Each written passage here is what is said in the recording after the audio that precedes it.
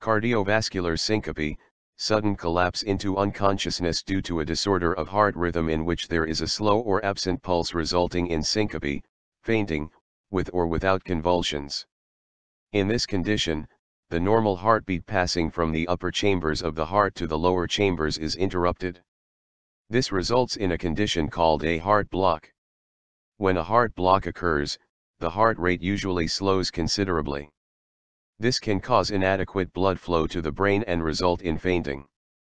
This condition, known as a Stokes-Adams attack and by a baffling number of other names including the Adams-Stokes, Morgani, Morgani-Adams-Stokes, Spence syndrome, and Stokes-Adams disease or syndrome.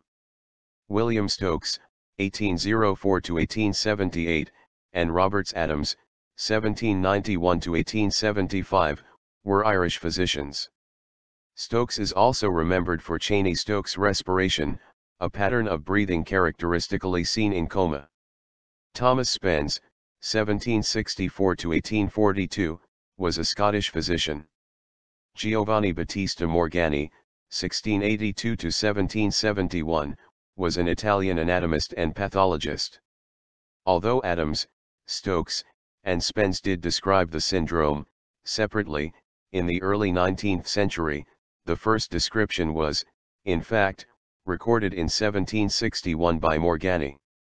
All of these eponyms are now declining in use as our understanding of the disease process advances. The preferred name for this disease process is now cardiovascular.